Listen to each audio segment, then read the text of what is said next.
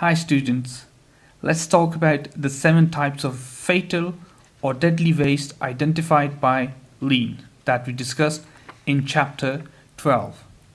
The 7 wastes of lean manufacturing are what we are aiming to remove from our processes by removing the causes directly. But what exactly are the 7 wastes of lean manufacturing? The 7 wastes of lean manufacturing are: number 1, transport; number 2, inventory; number 3, motion; number 4, waiting; number 5, overprocessing; number 6, overproduction; 7, defects. Let's discuss one by one all of these wastes now. How to remember the 7 wastes? There are a couple of simple mnemonics that you can use to help you remember the 7 wastes. The first is to ask yourself, who is Tim Wood? Now I would emphasize the word Tim Wood. It covers all the 7 defects: transport, inventory, motion, waiting, overprocessing, overproduction, defects. What exactly is waste? The simplest way to describe waste is as something that adds no value. Our customers would not be happy to pay for any action that we take that does not add any value to what they actually want, the customers, nor should we be. Would you be happy if you received a bill in a restaurant that included a meal that was prepared in error? No, obviously not. You would argue and demand that it should be removed from your bill. Yet, if you buy a product in a store, the price that you pay will contain cost that you would not want to pay. Would you want to pay for the machine operator wages whilst they, sat idle, not doing anything, waiting for a delivery, or for the rework processes that had to be undertaken because the machine was incorrectly set, or even for storing your product for 3 months before it was delivered to the store? These wastes are included within the cost of your products, either inflating the price you pay or reducing the profit of the company. Now, let's discuss all of these wastes one by one. Number 1, the waste of transport. Transport is the movement of materials from one location to another. This is a waste as it adds value, zero value. I would say zero value to the product. Why would your customer want to pay for an operation that adds no value? Transport adds no value to the product. You, as a business, are paying people to move materials from one location to another, a process that only costs you money and makes nothing for you. The waste of transport can be a very high cost to your business. You need people to operate it and equipment, such as trucks or fork trucks, to undertake this expensive movement of materials. Now we're gonna move next to the waste. Next waste is the waste of inventory. Inventory costs you money. Inventory costs you money. Every piece of product tied up in raw material, work in progress, or finished goods that has a cost. All of these things until it is actually sold, that cost is yours. In addition to the pure cost of your inventory, it adds many other costs. Inventory feeds many other wastes. Inventory has to be stored. It needs space. It needs packaging, and it has to be transported around. It has a chance of being damaged during transport and becoming obsolete. The waste of inventory hides many of the other waste in your system. Number 3, the waste of motion. Unnecessary motions are those movements of man or machine which are not as small or as easy to achieve as possible.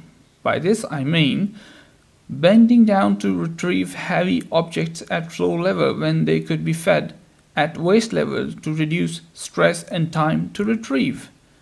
Excessive travel between workstation excessive machine movements from start point to work start point are all examples of the waste of motion.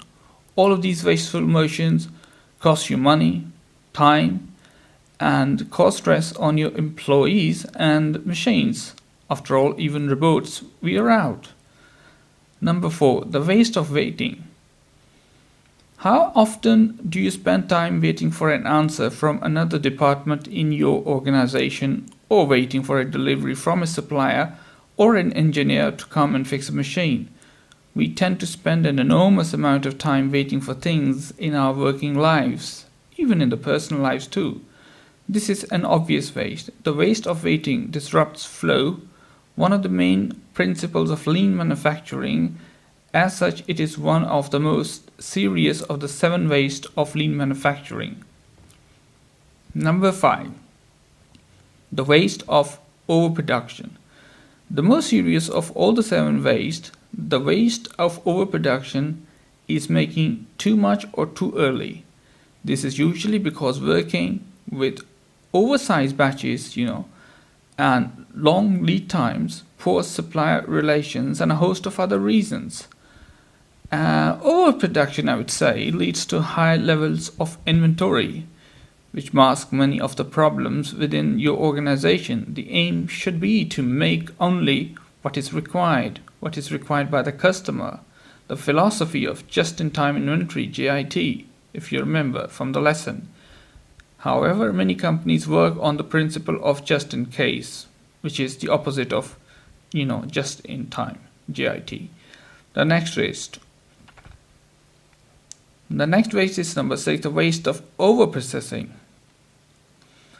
The waste of overprocessing is where we used inappropriate techniques, oversized equipment, working to tolerances that are too tight, perform processes that are not required by the customer, and so forth.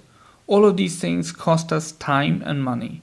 One of the biggest examples of overprocessing in most companies is that of the mega machine that can do an operation faster than any other, but every process flow has to be routed through it, causing scheduling complications, delays, and so forth. In lean, small is beautiful. Use small appropriate machine where they are where they are needed in the flow, not break the flow to route through a highly expensive system that the accountants insist is kept busy. The next waste is the waste of defects. The most obvious of the 7 defects, or the wastes, 7 wastes, this is the most obvious one, although not always the easiest to detect before they reach your customers. Quality errors that cause defects invariably cost you far more than you expect. Every defective item requires rework or replacement.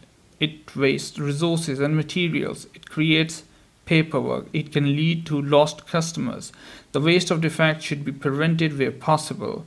Better to prevent than to try to detect them. Implementation of automation can help to prevent defects from occurring. Now, eliminating the 7 wastes. Let's talk about the concluding remarks.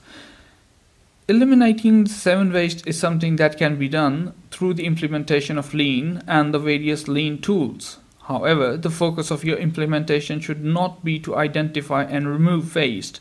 Instead, you should use the principles of lean manufacturing to identify value according to the customer and make those value-adding processes flow through your organization at the pull of the customer. This approach helps you to make your value-adding processes more efficient and causes the waste to literally dissolve. Approaching lean from a perspective of removing the 7 waste rather than making value flow, however, usually ends up with us making non-value-adding processes more efficient, and we get better and better at doing things that the customer does not want. To eliminate the 7 wastes of lean, we have to focus on the lean principle and the value as perceived by our customers. I hope you enjoyed this video presentation. Best of luck for your exams, and I hope you must have obtained an awful lot of information from this video presentation, and it will help you tremendously in your academic study. Thank you very much.